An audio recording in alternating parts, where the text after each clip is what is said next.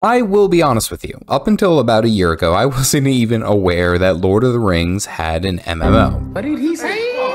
I heard conversations of it on and off, but I didn't really pay it any mind. Again, I have to say thank you to the void that is World of Warcraft and League of Legends that ate up most of my available playing time. And that was way too much. Well, after recently watching the most pivotal moment of any young man's development into adulthood, this moment, of course, right here,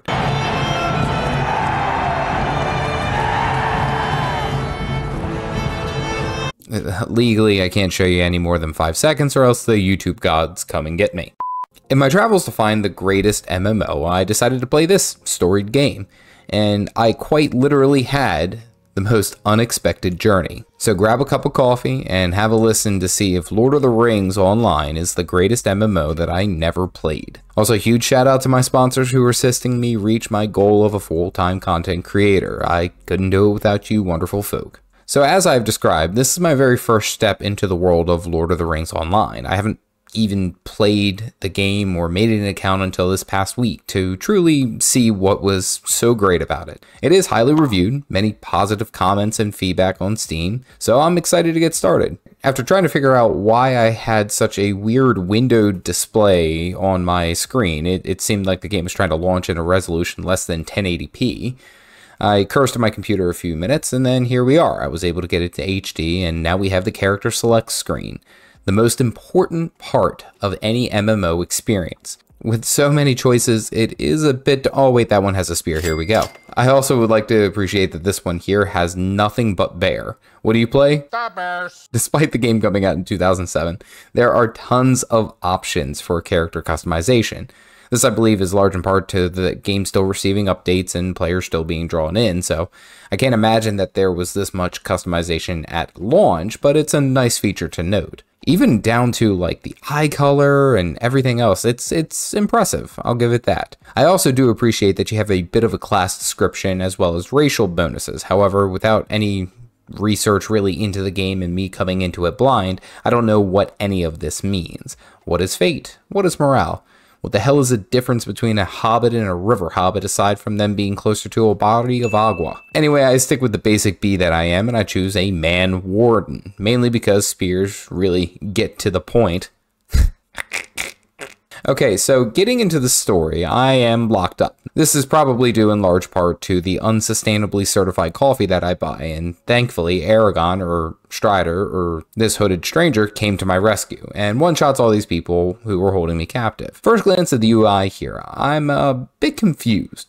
Mousing over some of the enemies causes a very large pop-up window to show the mob that you were hovering over, but it also kind of like blocks me from being able to click anything else. And this is only a mild inconvenience compared to this gambit bar. At first, I am unsure of what this is, but having it directly in the middle of where I'm attacking and striking is somewhat of a pain. Shortly thereafter, I find out that you can move the UI and fix this problem, but it does cause a mild annoyance to start. With my spear and javelin in hand, I run around murdering only what I can assume are prison guards who are just here trying to feed their families and make a living. Oh wait, no, they're bandits. The boulder's over his conflicted feelings. We run into a few hobbits and we rescue them, and here we are. All the while I'm attacking him, trying to figure out what this gambit bar is doing. I quickly notice that it is very similar like a combo bar. I use these skills in succession and I get a new ability, Spear Stab. It's Shield Bash, and then I can kick enemies. It's actually pretty cool. It's like a mini game that took me a little bit too long to actually realize what it was. The combat is moving a bit slow, but my skills have nearly no cooldown, so essentially I can queue them up and pull the combos off very, very quickly. So that's pretty cool. I like the complexity here. It made the combat a little bit more interesting than stab, stab, extra stab. Oh. Alright, so Strider comes in and rescues us, but his buddy gets knifed like a turkey on Thanksgiving, and now the whole prison is burning down, so it's time to go. Here we are in the bustling town of Archet to continue our journey, and the UI is pretty straightforward, and it vaguely reminds me of that of World of Warcraft. Then, when I can figure out that I actually have customization and can move the UI, I immediately change it to my old UI setup in WoW because I like feeling unique. The quest givers have a unique icon above them, of course it being the ring, be weird if it was like Elijah Wood's face, but pixelated, but you know. I really didn't know who was playing the music in this tavern, but they were absolutely thumping. This is a song, man.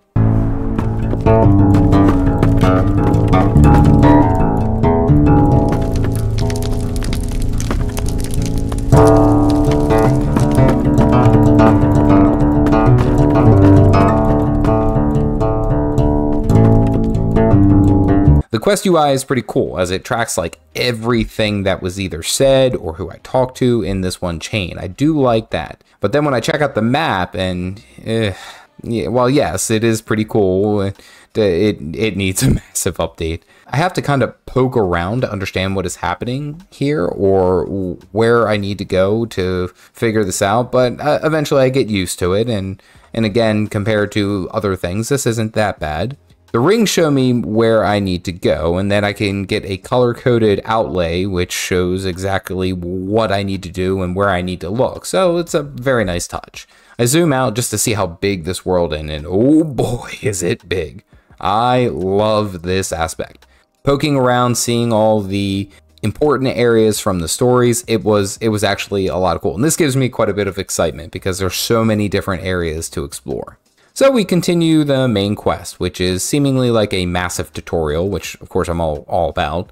I like having the freedom to search and figure out things on my own, but sometimes I do need a bit of guidance. I also found this in my inventory, which is something that I should have paid attention to earlier, but it shows me the Gambit queue system and how my class mechanic works. Sometimes I really do need to just slow down and read the text.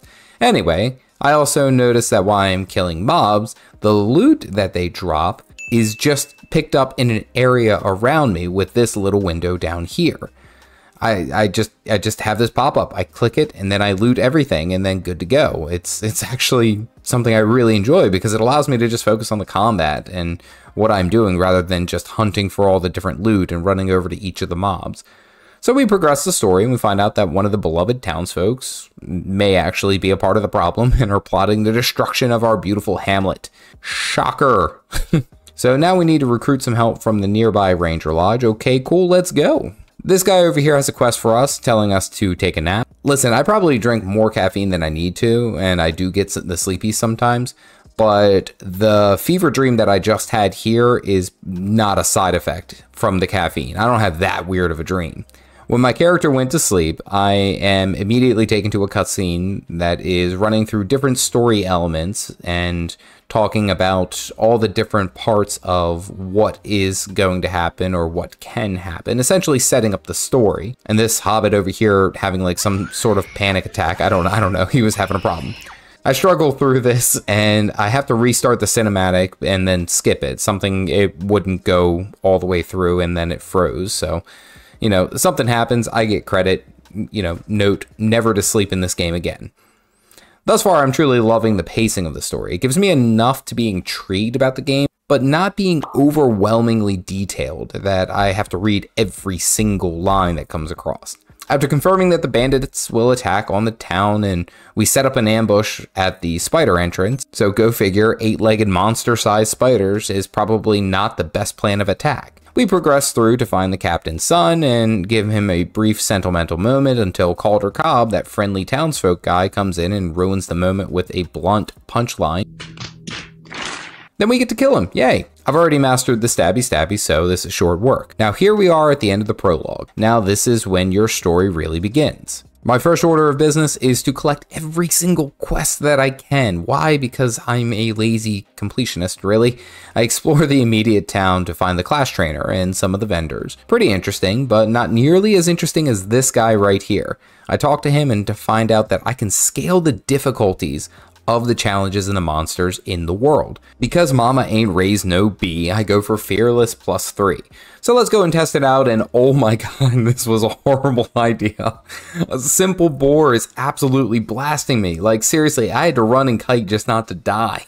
And of course it doesn't help that Sauron himself is summoning flame pillars that explode on me that I wasn't even prepared for, so yay to me. This is where Lord of the Rings Online became a great MMO to me. I absolutely love the idea that I can scale up the difficulty in the world to challenge myself. The combat now becomes incredibly important. I'm not breezing through every mob that I fight, so I don't pull too much, and I'm making sure that my gambits and my skill priorities are appropriate, and that I'm even taking mobs down with strategy rather than just blindly attacking things until everything is a fine red mist, as this feature explains itself. So I'll receive extra benefits by reaching a certain level without lowering the difficulty. It offers just the right amount of solo energy that I love. I am a casual gamer, so of course it appeals directly to me. While doing this, I see the deed system popped up, and this essentially seems like a very simple defeat so many of X mobs and you get a title, or you get some other things like the in-game shop coins, which honestly, looking at the in-game shop is a bit too much to be sure, but the one thing that kind of irks me is like the riding skill. It seems I have to purchase coins to get the riding skill, which even how much running I love to do, it's a bit of a pain. There's a lot of distance to cover, and having a mount would really help out, but now it's kind of like behind a paywall. Anywho, I continue my journey, questing and fighting mobs, and also gaining sweet mastery of my gambit skills. I get to see the crafting menus and the options, however, they seem a bit more complex than I care to learn right here at this moment, but they do seem to have quite a few options. It's also odd that like all the crafters in this town live in this one particular area. It's a little weird. I also glance over here at the trait lines, and oh boy, do I love the customization of the trait lines. This does again remind me of the older school, we'll say older skill trees of World of Warcraft, which is where I came from very long ago. While it's easy to focus just on damage, the difficulty scaling is amazing as it forces me to play a more balanced approach, to make more balanced choices rather than just straight damage pumping. I take healing modifiers for my rejuvenate ability to keep me into combat longer. Looking at the different build types and skills, the choices, it just truly is a great time for any theory crafters out there. After getting trounced a few times, taking on too many mobs, and then finally finishing some quests, I am level 10. A small journey, but an extremely informative one. So Lord of the Rings Online is an amazing solo MMORPG, or should I just say a solo RPG with people that are nearby? I'm not quite sure how I should approach that one. The game has, of course, some really good pacing. The quests and the story, they feel meaningful, and the combat is actually really great. It's not super flashy, and honestly, hearing my warden scream as a combo builder every like 2 seconds is kind of funny, and then it got obnoxious. I love the difficulty scaling in the beginning, however. I like the challenge. Even as a new player, I want it to be as difficult as I can handle, as each mob has a threat of death, and each encounter could turn south very quickly, which is kind of refreshing. I actually wish more games would implement this scalability, where you could actually receive extra benefits by challenging yourself and getting to a certain level with a certain added modifier of difficulty. I think that would actually intrigue a lot of players to come back and play older content or to complete certain challenges. I bring up like Guild Wars 2, the game I mainly made content on, and having some type of difficulty modifier for, we'll say, the beginning leveling process would actually be pretty cool. I'd like to see that. The map, of course, was a bit outdated, and sometimes it's hard to navigate, but if that's the worst thing I can really say about the game, then it's a pretty damn good game. Actually, the riding skill was the worst. That annoyed the hell out of me. Overall, this game offers a lot to new players in 2023, and I 100% believe that it's a game that I would recommend for solo players or casual players who can't really spend loads and loads of time playing games. There's a ton of content available and plenty of things to do, but most of all, the game features, the best things about MMOs is this sense of adventure, and Lord of the Rings Online definitely brings that in. Now, scaling up the difficulty, of course, is my personal choice, and there might be some other players who don't choose to do that and would rather just kind of cruise through these mobs and cruise through these kills, and that's okay. That to each its own.